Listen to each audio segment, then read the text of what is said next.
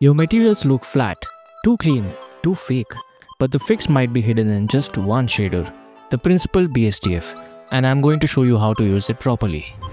Let's get right into it. So where did this magic shader even come from? It's not just some random Blender node, it actually comes from Disney Animation Studios. Back in 2012, Disney released their Principled shading model, a unified system for creating all kinds of materials, from metal and glass to skin and fabric. It was first used in the movie Wreck-It Ralph. Blender adopted it in version 2.79, bringing us in line with PBR workflows used in Substance, Unreal, Unity, and even feature films. Before that, creating materials meant combining 5 or 6 nodes manually. Now it's all packed into one physically accurate shader, the Principled BSDF. The base color. It defines the surface color. Simple, but it doesn't do anything alone. The material characteristics come from other settings. First, we have metallic. Metal or non-metal, that's all this value answers. 0 for non-metals and 1 for metallic objects. Any value in between just gives it a little bit of shine, which can be done with the roughness value as well. Roughness defines how sharp or blurry your reflections are. Lower roughness reflects everything perfectly, and a higher roughness will diffuse the reflection more. So go for a high value for non-shiny objects, something around 0.5 for matte finish and lower for glossy finish. Next we have the index of refraction, which won't do anything in this case, but it will come in handy when we use the transmission feature. We'll get to it in a bit.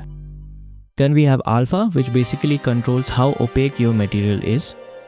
Leave it at 1 unless you're aiming for any stylized effects. Next we have the normal. So let me add a noise texture and a bump node so that we can visualize it. Connect the factor of the noise texture into the height of a bump node and plug it into the normal of the Principled BSDF. Normal maps give depth to a material. By changing the normal scale, detail, you can get different types of surface details on materials. I've used a noise texture for demonstration, but you can also use normal maps available online. Next up is subsurface scattering. This simulates how light interacts with translucent objects like wax, skin, or leaves. You can increase the weight to increase the subsurface scattering, or if the effect is not prominent, you can also increase the radius. You can see how this makes the light interact physically accurately inside translucent objects. And 90% of the times, this is the secret to making organic materials. From plastic to feeling alive. Then we have the specular, which has an IOR level that you can increase or decrease to adjust the specular highlights on your model. Then we have anisotropy, which simulates how light interacts with metals. You can increase the anisotropy value and also the rotation if you want to create some unique effects. You can see how increasing the anisotropy changes the reflections on the model. Then we have transmission, so let's turn down the metallic. If you increase the transmission weight, the material basically allows light to pass through it. You can control the amount of light by changing the roughness and also the transmission rate. This is the first step while making any transparent material.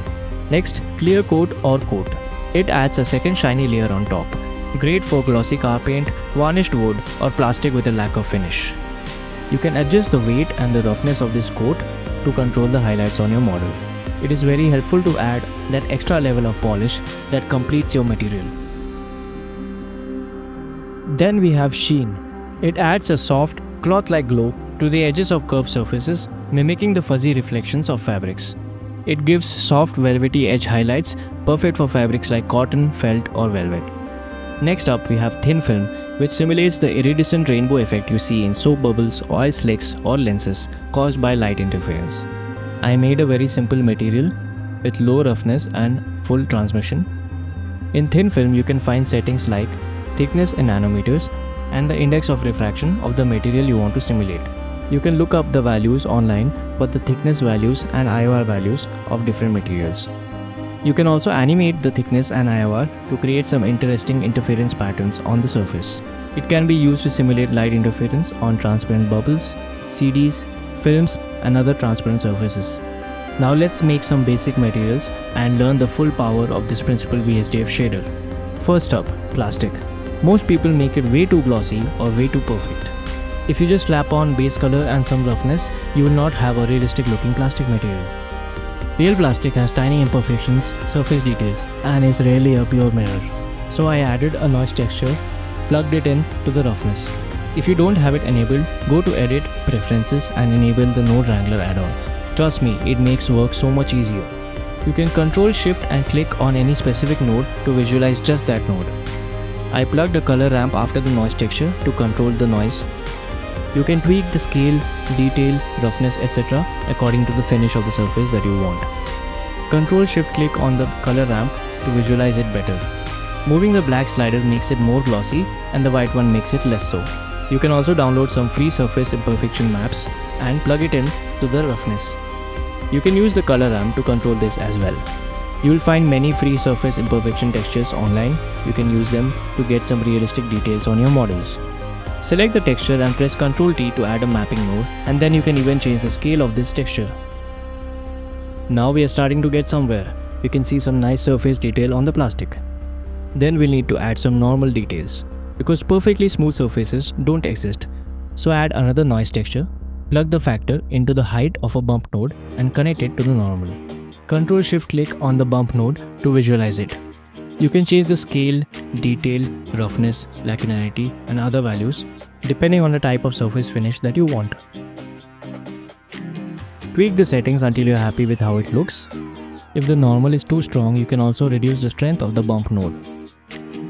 You can add a touch of Clearcoat for the glossy look on polished plastic, but don't overdo it.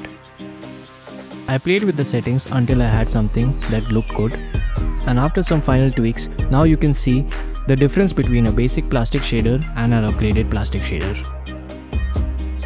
Let's look at metallic materials next. Metals can look super fake if it's too shiny or there are no surface details. Let's set the base color and work on the surface bump detail first. Add a noise texture and plug in the factor to the height of the bump and plug it into the normal of the Principled BSDF. You can see we already have some dents and details on the surface. You can adjust the scale, the strength of the bump node, detail, roughness, lacularity, distortion, etc. If you increase the detail, you can get a gold foil type of material. By reducing the detail a bit and also reducing the scale, you can get a hammered or dented metal kind of look. Experiment with the normal details until you are happy.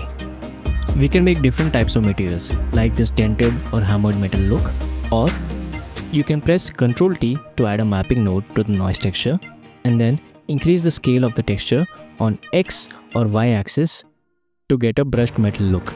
You can reduce the scale of the bump until you have some nice surface detail. You can also increase the scale on the X or Y axis depending on the axis that you want the metal to be brushed on.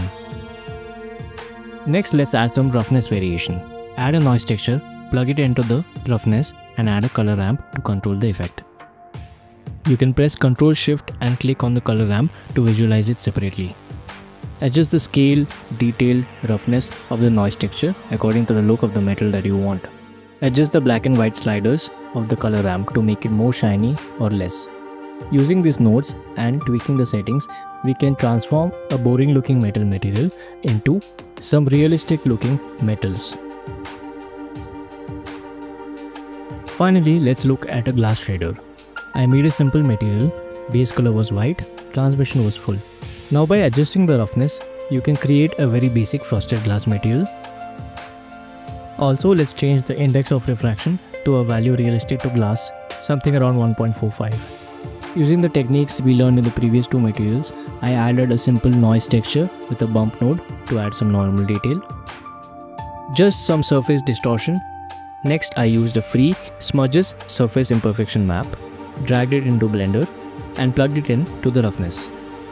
Using stains or smudges surface imperfections can give a lot of realism to your glass materials. You can also add a mapping node to the smudges texture to scale it. And that's how you can transform this boring glass material into a realistic looking glass surface. These are just the basics of how to create materials with the Principled BSDF shader. There's a lot more we can do, like adding ambient occlusion, edge wear, scratches, etc., which I'll definitely be covering in a future video.